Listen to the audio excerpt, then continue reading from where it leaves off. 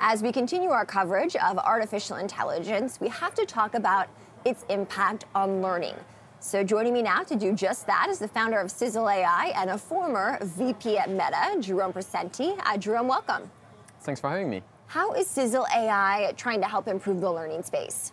It's really meant to be a companion for all learners. If you have homework and you're stuck on, it can get you unstuck. If you have homework you want to check, it will give you some feedback. If you have things you want to learn for a test, it can get you ready.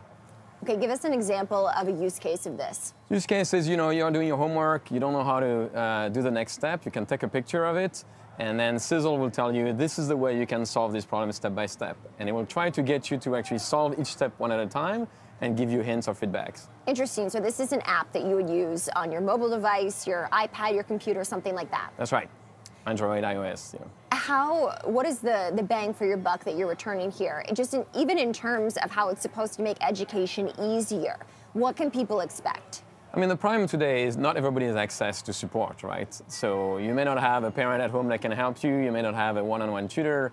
The goal is to use AI to be that assistance for you that you may not have otherwise. Mm-hmm. And in terms of the price point, what can consumers expect to pay for this? Right now it's all free, so we intend to really build an audience and get people to use the software. How do you protect the data, such important data, especially for young users? I mean, we really don't share the data with anybody else. We do use the data to improve the service.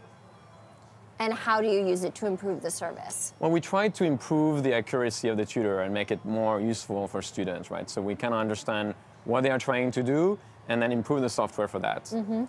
What's the target demo here? Is it young children? Is it teens? No, it's teens. It's really meant to the students that kind of learn on their own.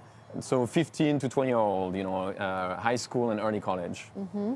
How do you make sure that it's being used for good?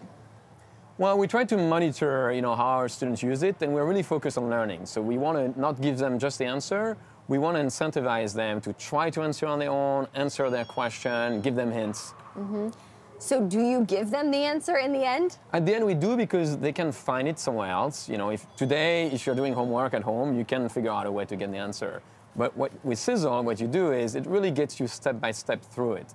So it's a really better tool for you to get engaged with the homework and get unstuck. So do you get the answer immediately? No, you don't actually, right? Okay, how does that work? Because some people might say that it is basically like, I understand that it's used for good. You want to help them find the original method, but some people might just skip to the bottom and get the answer. They may, and they may do that with other software, but we don't give it to you right away, and we try to walk you through each of the steps. And in each step, we try to say, hey, can you try to answer it? Or here are some options for you. So it's a standalone app for now, is that correct? That's correct. What about partnerships with different institutions? Is that something that you're considering? I mean, we want to be on the good side of the education system, right? We've talked to a lot to teachers. I think they like the app.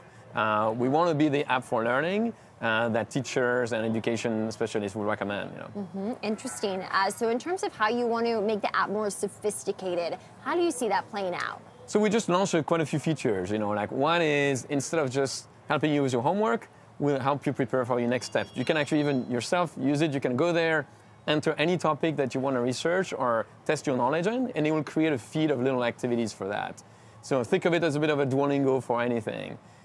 So let's say that you complete your homework on your own, and maybe you want someone to check it. Does it have the capabilities to do that? Yes, we also introduced that feature. You can take a picture of the whole homework with your answers, and then the system will highlight the parts where you can do better.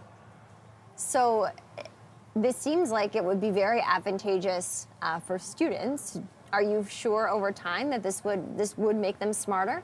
Well, that's the objective of our company. Our top line goal is how much learning do people do on our platform and how much can we improve that. Interesting. Any other aspects that users can expect to debut this year? No, I mean, really the idea is we want to be the companion that all learners will use, including not just students, down the line also non-students, and go there and basically learn anything you want and help you achieve your learning goals. Mm-hmm. And who is powering this AI? Who's building it insofar that you make sure that it is giving students the proper information? Well, we are building models, AI models. It's not perfect, it makes mistakes, but we're constantly improving them. Will it note that if it makes a mistake or if it's unsure on something? Not always, and sometimes the students tell us, and we try to correct, and they can even challenge the answer, and we try again. Okay, all right, good to know. Founder of Sizzle AI, Jerome Presenti. Jerome, thank you. Thanks for having me.